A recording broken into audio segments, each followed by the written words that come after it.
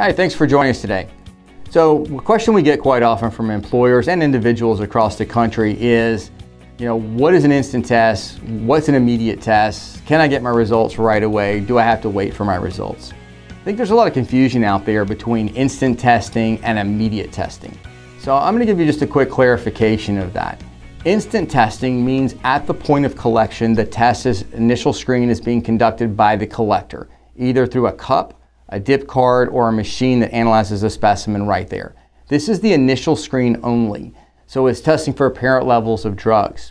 Now for an instant test, yes, you may be able to get that test done right there, but you're likely not going to have the result right there unless it's a negative result. If it's a non-negative result, it should go to the laboratory for confirmation testing to make certain of what the result actually is. With instant testing, you could have false positives on results if it's a positive result.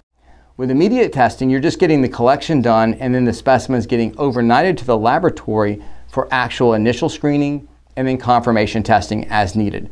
Obviously, that can take a little bit of longer time, but you're going to have a more accurate result, specimen validity testing. You have the confirmation testing built right into it if the initial screen is positive.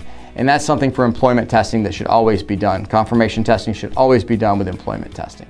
So hopefully that helps you understand the differences between the two. Check out our full video on our YouTube channel and make sure you follow the link down below to see that, where we go into more depth in all of these different options and give you some more information as well. Thanks for joining us. We'll see you next time.